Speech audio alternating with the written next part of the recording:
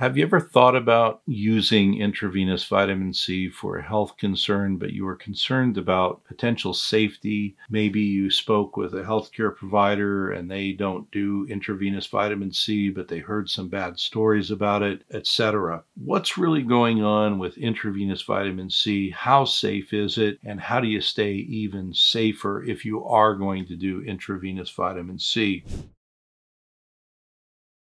Welcome to my YouTube channel. I'm Dr. A, and I get into all things integrative medicine, naturopathic medicine, and how that relates to cancer and chronic illness. So let's dive into this vitamin C safety. We're going to do more than one about this because it's a very broad topic, but this is the big one, and it's 7 of the top complications that can happen with IV vitamin C and how to minimize those or eliminate them. So I want to go through the list quickly first and then dive into it a little bit. First complication, very common, vein irritation. Putting an IV in, almost all IVs cause some vein irritation. Vitamin C can do that too. Dehydration, headaches, increased urination, stress on your kidneys, immune activation, which happens a fair amount, and then post-IV fatigue. So those are the big 7. Now, in medicine, whenever you do any treatment, but especially an interventional treatment like IV vitamin C, and especially when you're using high doses of IV vitamin C, you want to do everything you can in 2 main areas to make the procedure as safe as possible. One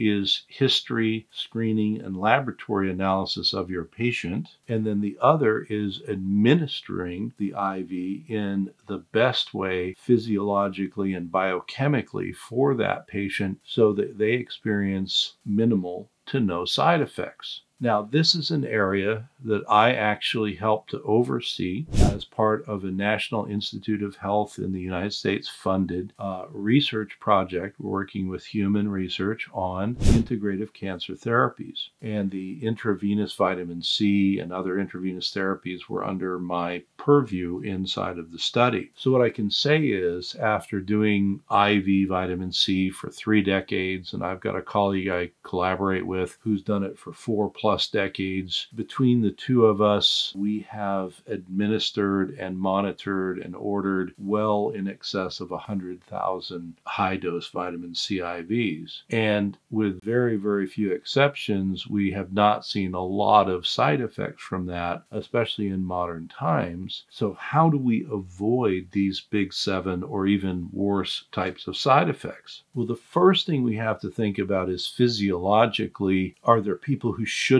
get high-dose vitamin C, which is an oxidative treatment? Well, people with an enzyme deficiency, which you inherit, called glucose-6-phosphate dehydrogenase enzyme, so G6PD enzyme, if they are deficient in that, they cannot have high-dose vitamin C. Why? Because they would have hemolysis, which is their red blood cells exploding essentially, which is obviously very bad for you and can trigger hemolytic uremic syndrome and many other bad things, including death. So the first test that you should have done before you do high-dose vitamin C is a G6PD level. We order a quantitative, gives us a number, and it tells us whether you're in the normal range or not. So normal or high, those are okay. Low, it's not okay. Now this is a deeper topic, but basically that's a go, no go. Number 2, big deal, is because the kidneys, after I put an IV in, you have to deal with all the IV fluid, and IV vitamin C is no different. The kidneys get a lot of stress initially while the body's processing the IV vitamin C. So we want to be very clear about how good or bad your kidney function is. So in our research project, in our outpatient clinical projects, we have a rule around where the kidney function cutoff is, where we would still do intravenous vitamin C, or we would either lower the dose or not do it. Very similar to how you handle other drugs that have potential kidney stress. Now, in normal patients where they have good hydration and good kidney function, you can give them high-dose vitamin C, and it's a temporary strain on their kidneys,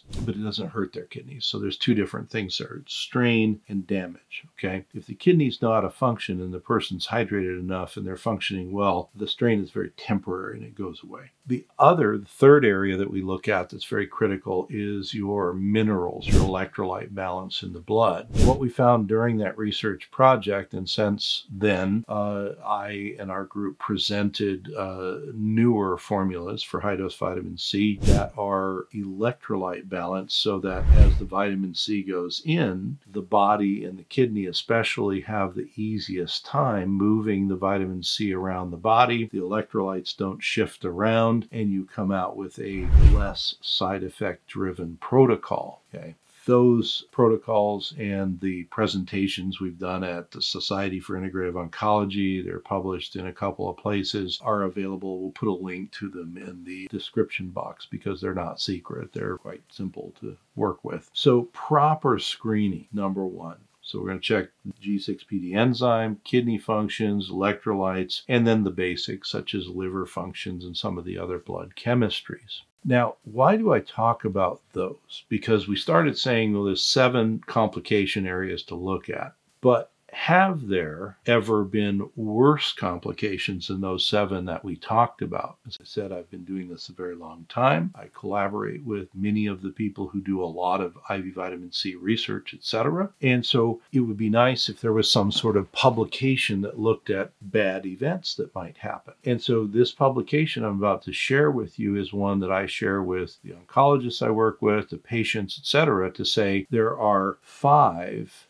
bad adverse events that have been recorded in the research, and all 5, 100% of them could have been avoided by what I just told you, which is what? Proper history, proper screening laboratory tests, so you're not doing high-dose vitamin C on the wrong people, and appropriate administration of the chemistry of the high-dose vitamin C. Now, I will put the citation down in the description box, but this is the paper, and it's intravenous vitamin C use by practitioners and adverse events. So a lot of it focuses on the number of IVs given and then the bad adverse events. So adverse events is anything that shouldn't have happened or we didn't want to happen, etc. This particular paper, when it was published, looked at a sample of over 20,000 patients, so a pretty big sample, all of whom got high-dose vitamin C. What I want to focus on from it is table 5, which is high-grade adverse events. So lower-grade adverse events would be my vein gets irritated, I get a headache, dehydrated, something like that. Those are low-grade adverse events because they're usually self-limited. High-grade adverse events is it might put me in the hospital, I might need other medical intervention, etc. And the end of the story on all 5 of these is if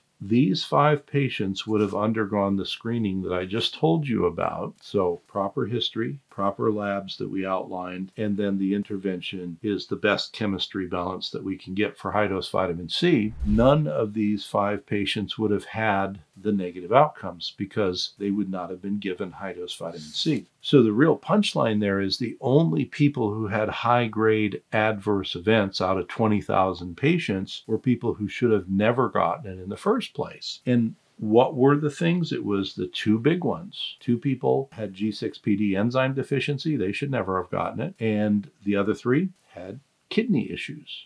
Kidneys weren't functioning. They should have never gotten high-dose vitamin C. So of the 20,000 patients, you only had 5 that had high-grade adverse events. And by proper screening, we could have avoided all 5 of those. You have a very, very safe IV protocol that can be done. So again, the common things are due to the action of putting fluid into the vein, the dehydrating nature of high-dose vitamin C, and the temporary stress on the kidneys, not long-term stress, but temporary stress on the kidneys. The one that we often people scratch their head about is post-IV vitamin C fatigue, and that really often comes from either immune activation. Vitamin C creates a high-dose vitamin C creates a chemistry that triggers a lot of immune cytokines, immune chemistry downstream. So we've had people where they didn't realize they had a chronic infection. They get high-dose vitamin C and temporarily they get flu-like symptoms because they're actually fighting with a bug, right? So that's one reason that that can happen. Now, the other thing is more of a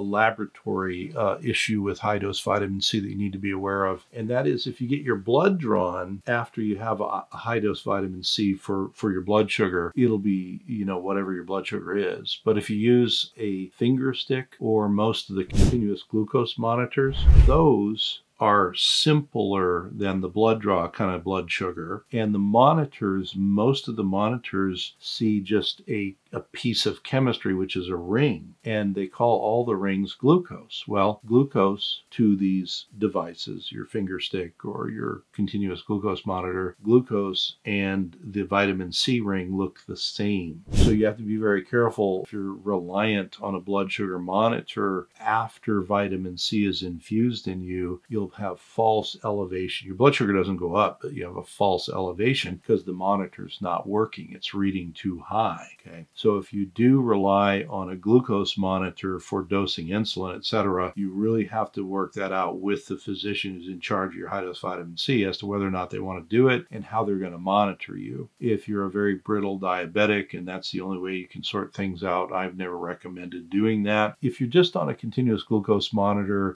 for other health reasons, just tracking what you eat and your sugars, but you're not dosing insulin, just know that your numbers are going to go up and it'll be false elevation. We're going to have some other videos in this series because you can see that high-dose vitamin C has a lot of directions that can go, but the two big ones that we're going to work on, one would be specifically why would we think of using high-dose vitamin C in cancer patients and how does that interact with chemotherapy or not? And then the other one digs deeper into the idea of kidney effect from high-dose vitamin C and the big topic of oxalate generation, which oxalates, calcium oxalate, kidney stones, the most common type of kidney stone, how often does that happen, etc. How do we get around it with high-dose vitamin C? And that'll be its own video. So both of those are coming, and depending on what order we do these in, we might link them up there, but we'll probably have a vitamin C playlist on the YouTube channel as well. Thank you very much, and if you like this video, check out these other videos. We're going to link here. We give you a lot of options, and also, as I said, go to the main YouTube channel. Check out our playlists as we get deeper into these things, and I try and do Q&As where I answer your questions periodically as we go through. I'm Dr. A, and I'll see you on the next video.